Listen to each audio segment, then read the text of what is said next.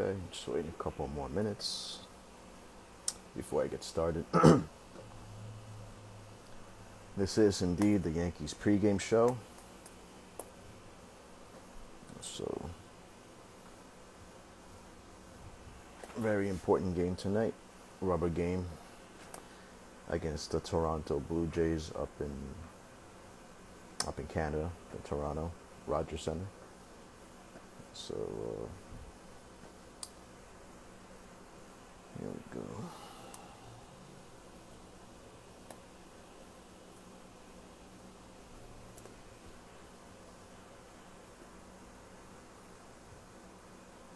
Yep, big game tonight. Yankees better.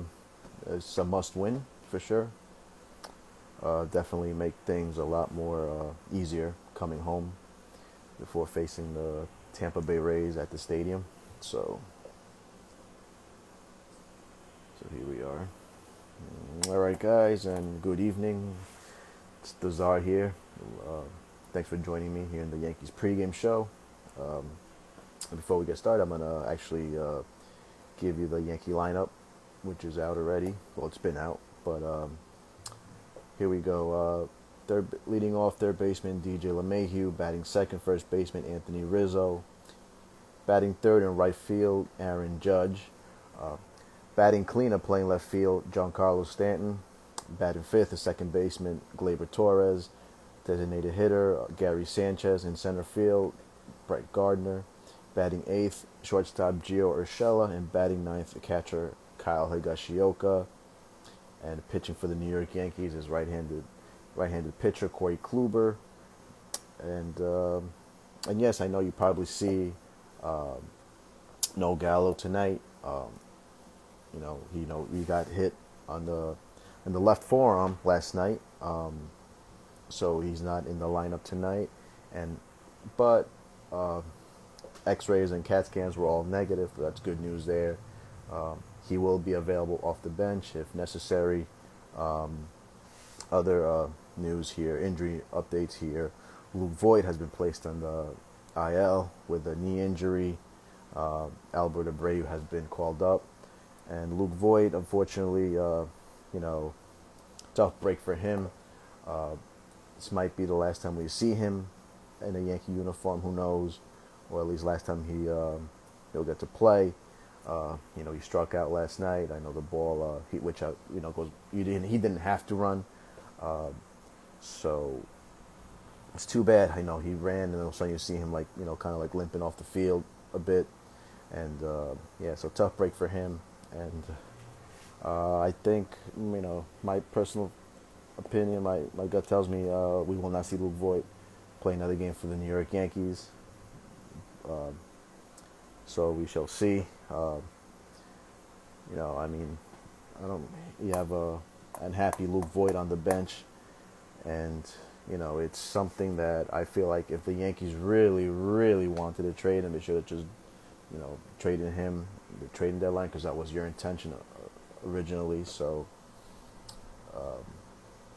they will most likely look to move him this offseason.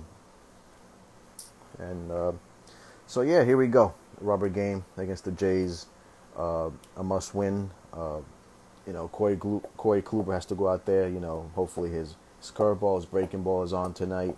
As these Toronto Blue Jays, this lineup are all dead fastball hitters, and the key guys is Marcus Semien, Vlad Guerrero Jr., and Bo Bichette. You got to keep those guys under control tonight. I think that's the key to the game. Obviously these guys have had monster seasons, so you really have to. These are the three guys that are here that scare me, that concern me.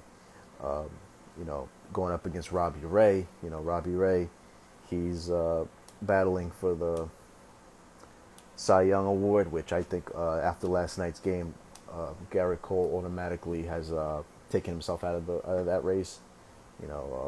Pitched poorly. That game last night really still bothers me. I think it was very, very important game to win. A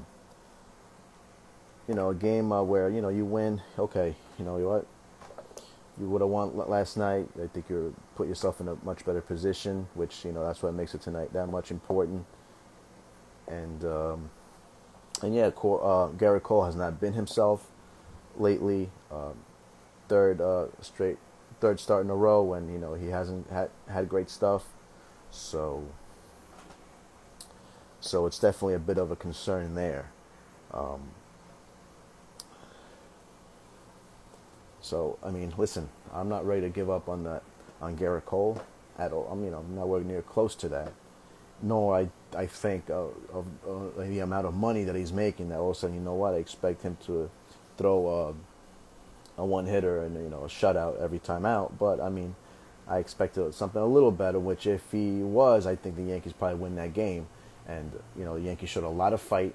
Being down 5-2, tied the game, clutch base hit by Kyle Higashioka to tie it, and something I haven't seen earlier from this team, which is good. But fortunately, we weren't able to get the win. Again, Bo Bichette, 2 home runs, really punishes us big time. So that gave them life, and Jays probably needed to win more than the Yankees, but that's what makes it tonight that more important. So let me give you some scenarios here of what would happen if the Yankees lose tonight. Then all the pressure is on them to go out and pretty much have to sweep the Tampa Bay Rays over the weekend, which I don't know how you're going to do that. The Rays are, they might not be playing for anything here. However, they are going to want to win and play well, and certainly not going to look to do the Yankees any favors. As we know, these two teams do not like each other, going back to last year with the whole Chapman and all that, and the comments by Kevin Cash. And what does not favor the Yankees is the Blue Jays, after tonight, will be hosting the Baltimore Orioles for 3 games over the weekend. And the Red Sox go to D.C. for 3 games. Now, history tells you that, Blue Jays will probably sweep the Baltimore Orioles, and the Red Sox will go to D.C. and win all those 3 games, which leaves no room for error on the Yankees in having to win all 3 games. That's why tonight is very important. You go, you win, take care of business tonight. Listen, Robbie Ray is a great pitcher. He's gonna win the Cy Young, but then again, he is not Pedro Martinez in his prime. So Yankees get to him early.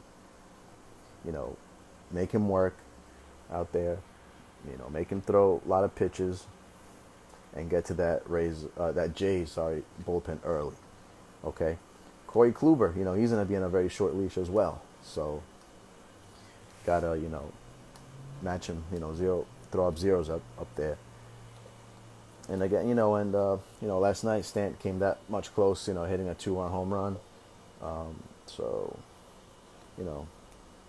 Didn't do any damage last night. And how about Gleyber Torres, who's had had a nice game. He was 3 for 4.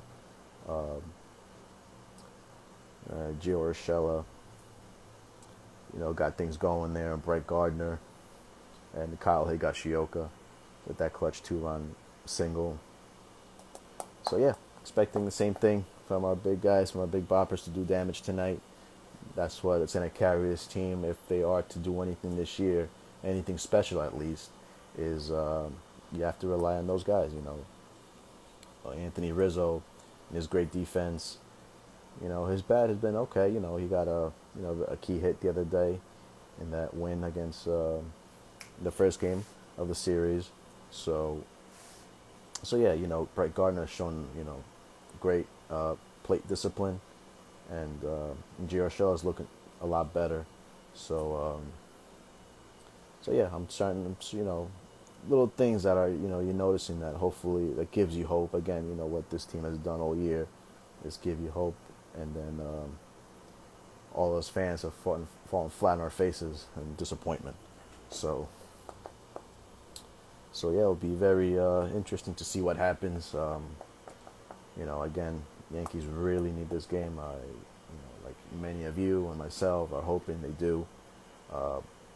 That way, take the pressure off yourself. Coming back home, you don't have to win all 3 games against the Tampa Bay Rays, which I do not like our chances if that scenario presents itself. Um, so, so yeah, listen, win tonight. Maybe you come home and just maybe take one game. That's all you might need. So, and let's not forget the Seattle Mariners, who refuse to lose, and kind of feel happy for them in a way. You know, they are longest team with the longest playoff drought. So, they're looking to play, even if it's just one game, the most important game they've played in 20 years. So definitely, I would like to see them get in. Of course, the Yankees are the number one wild card spot, then being second, and hopefully we beating them. That's what I like to see. So, it's all right, guys. I'm not sure I'm gonna have a post game tonight. We'll see. I'll try, but definitely needed to get in here and get this pregame show in before tonight's game at 7:07 from the Rogers Center. And yeah, I did mention Albert Abreu has been activated because Luke Voit went on the IL. So, got to get some. The more arms you have in here, the better. And John, speaking of arms, Jonathan Loizaga looked pretty good. I didn't think Boone was gonna go with him. Second inning in a row there.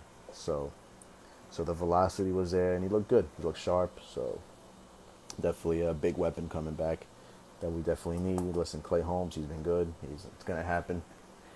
Sucks. It had to happen at that moment, or really any moment around this time of year, especially with what you're trying to accomplish. So, but you know what? It's gonna happen. Again, last night's game goes back to how the way Cole pitched, which wasn't the ace that we're accustomed to seeing. So, and Kyle Higashioka starts again, which he's been catching. This is actually the fourth time he's caught Corey Kluber. So, you know what? At this point, I have no issues giving the starting job to Kyle Higashioka. Sanchez has to stay in the bench, has to get benched, and that's what we have to do. So, we need to tighten up that defense big time and better game calling. So, and Higashioka's proven that he could be clutch. So, I have no issues with that. And so yeah, guys, thanks for tuning in for the Yankee pregame show. So talk to you real soon. All right, guys, it's Dazar here, signing off. The evil empire lives. Squad up. Take care, everyone.